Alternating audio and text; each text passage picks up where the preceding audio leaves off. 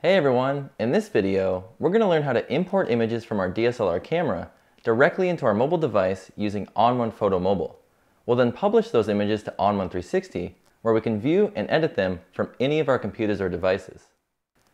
So to import your images from your DSLR camera, just capture your photographs, you can eject your SD card, and then we're going to need to plug this into our mobile device. Now, for this video, I'm using an iPad. So since it's an iPad, I'm going to need an adapter to plug the SD card into. So what I'm using here is I just have a little adapter that I can plug into the charging port for my iPad, and it just has a USB port on the end of it. Now, what I insert into that USB port is this SD card to USB. So I have this adapter with USB to the charging port for Apple, and then an SD card to USB. So I just insert the SD card like that, and then I insert the adapter into there, and then voila, final bit like that. Now, depending on your mobile device, it might not look like this. Some mobile devices actually have slots that you can insert the SD card into. That's not how Apple is. So we have all of these adapters for it, but it works all the same. So now we can jump into our mobile device, we can jump into ON1 Photo Mobile, and we can actually import images directly into it right from our DSLR camera. So now I'm inside ON1 Photo Mobile, and to import those images from the SD card, I'm going to head to my local photos here.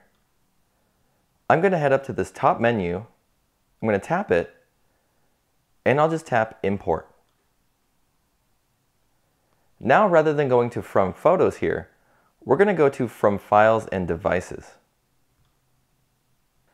So now I can browse all of the different files in my iPad, and I can also view any external drives that I have plugged into my mobile device. So I'm just going to head up and I'll tap Browse here, and I can go to this untitled SD card. I can navigate through these default folders, and now I have all of these different photos on my SD card that I can import directly into my mobile device.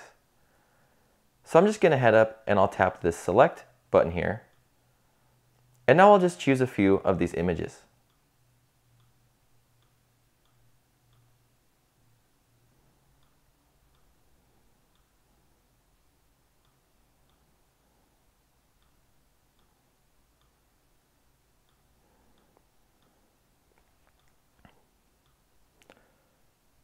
And once I've selected all of the images that I want to import, I'll just head up and choose Open.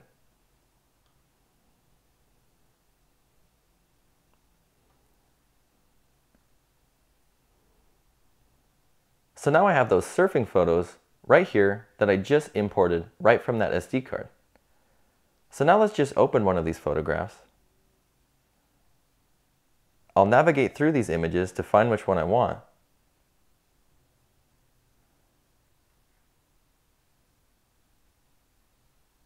And let's use this photograph. So now I'm just going to rate this image a 5-star photograph by tapping on the left side of the screen, and I'll drag up, and that will give it a 5-star rating. Then I'm going to head down and I'll tap on this Edit button, and then I'll just choose AI Auto. And now that's automatically developed all of the images settings for me. So now I'll just head back here. I'm going to head up and tap Select. I'll grab these images.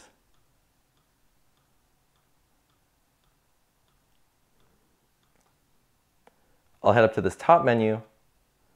I'll choose Add to Album. And then I'll add these into this surfing album here that I have published to ON1 360. So now that these images are added into this surfing album, I can view and modify any of these edits or changes directly from my tablet or any of my other computers or devices. So now if I'm using ON1 Photo RAW on my laptop or my desktop computer, I can head over to my albums that I have published to ON1 360. I can access that surfing album, And now I have all of those images that I just published to ON1 360 from my tablet. So I can go into that one that I already edited here.